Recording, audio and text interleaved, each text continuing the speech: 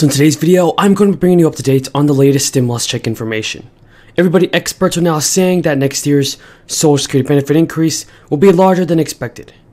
Democrats are struggling to get their top priority bills passed through Congress without Republican support. So you want to be sure to stay until the end of the video to find out the most important stimulus news. Let's remember that Senate Democrats are stumbling into the end of the year with two of their biggest priorities: President Biden's spending bill and voting rights.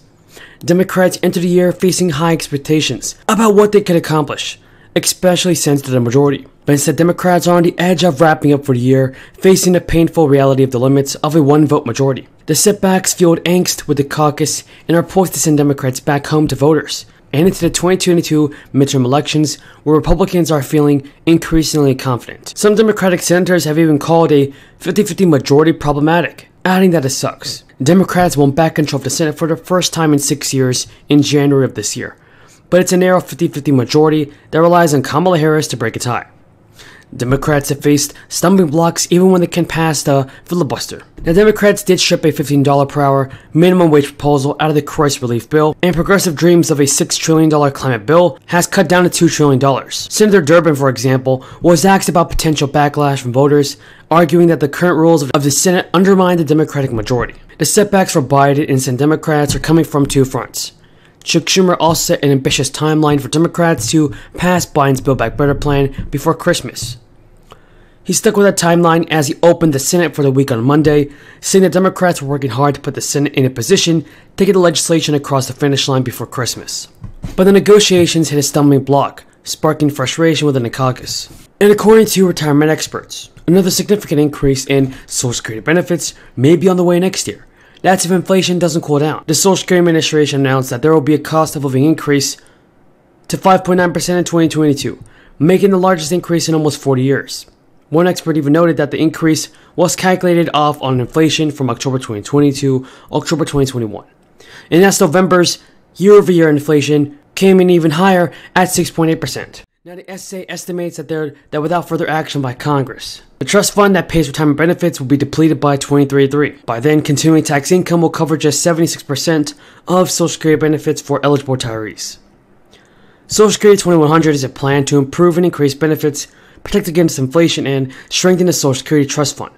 It was created by the House and Ways and Means Social Security Chairman John Larson. However, even if the Social Security 2100 bill is passed by the House into this spring, it still faces hurdles in the Senate. So while Congress debates a bipartisan effort to bolster Social Security, the future finances of millions of seniors and disabled Americans are hanging in a balance. Thank you for your support, everybody. If you have any more questions about the fourth stimulus check, leave them in the comments below. Good afternoon. As we enter this Christmas and New Year, the bill I'm about to sign into law truly represents the spirit of the season, in my view. Season of hope and light, goodness and grace, and the power of unity and everyday Americans doing extraordinary things. That's accelerating access to critical therapies for ALS Act. That's what we're going to talk about today. ALS, known as Lou Gehrig's disease, attacks the nervous system and weakens the muscles, making it hard to lift up a spoon to eat or to take a step to walk. It leads to paralysis and ultimately leads to death, within an average of 2 to 5 years of diagnosis. Since Lou Gehrig, a Hall of Famer from New York Yankees, announced his retirement from baseball in 1939 because of the disease, no cure has been found. Treatments are still limited, and the outcomes are still the same. That's 82 years with hundreds of thousands of lives lost. But today, we're finally closer than ever to new treatments and hopefully, God willing, a cure. And it's because of the movement led by the patients and caregivers and members of Congress of both parties, many of whom are joining us today virtually. Patients like Brian Wallach and his wife, Sandra. They met in 2008 working in the New Hampshire primary for Barack Obama, believing in a movement of hope and change.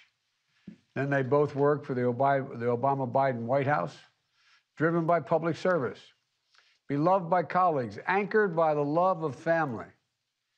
In 2015, they became parents of their first child, Ella. In 2017, their second child, Naomi, was born. The entire world was in front of them. Perhaps a run for elective office at home in Illinois, or working for this White House, raising two beautiful daughters until everything changed. The coughs, the cramps, the twitches. Within days of welcoming baby Naomi, Brian was diagnosed with ALS at the age of 36 and given 6 months to live. That was 4 years ago. And Brian and Sonda are joining us today virtually. I say hi to you both because they turned their pain into purpose. They talked to doctors and researchers. They met more patients and families. They met with their elected leaders, Senators Durbin and Duckworth and Representative Quigley. And they rallied their family and friends and built another campaign powered by hope and change as well. They were bold. They were told that it would be hard, but they stayed bold. There'd be too many obstacles, they were told. But because of the nature of the disease, there wouldn't be enough time, they were told, I suspect. But they never gave up. They launched I Am ALS to put a face on the movement, powered by the people. They partnered with patients like Dan Tate, who advocated for these issues for a long time as an ally and then as an ALS patient himself.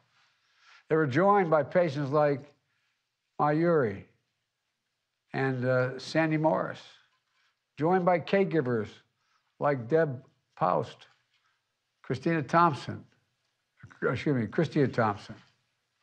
and groups like ALS Association, the Muscular Dystrophy Association, that helped organize the community.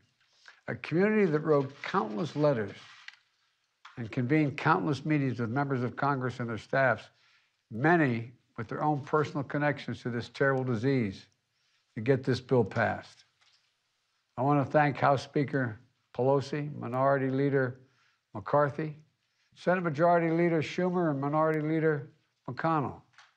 Thank you to the members of the House, where it had 331 co-sponsors this bill, and it passed by a vote of 423 to 3, including the bill's lead sponsor, Mike Quigley, Democrat from Illinois, Jeff Fontenberry, Republican from Nebraska, like many others, Anna Eshoo, Democrat from California, Brett Guthrie, Republican, Kentucky, Jan Sandowski, Democrat from Illinois, Kathy McMorris, Republican from Washington State, Frank Pallone, Democrat from New Jersey, and members of the House ALL caucus.